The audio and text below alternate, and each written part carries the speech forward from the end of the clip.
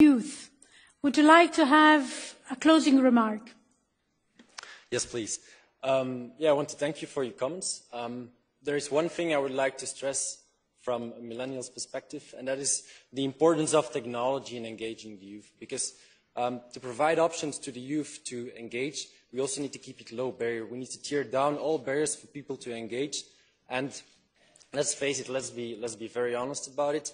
Millennials, they don't feel like going on a Tuesday evening at 8 o'clock to a town hall meeting, but they all do have a smartphone. I think we should make use of that smartphone, make use of the technology, and build together or work towards a digital infrastructure that enables local democracies to thrive with also the young people engaged. So we have the tools already available. It's great to see these initiatives, and I would also just like to encourage you to keep on working on this and make it very simple for young citizens to vote, to put their priorities on the table, and in the end to get the guarantee that they will be heard. Thank you. Thank you, Wietse.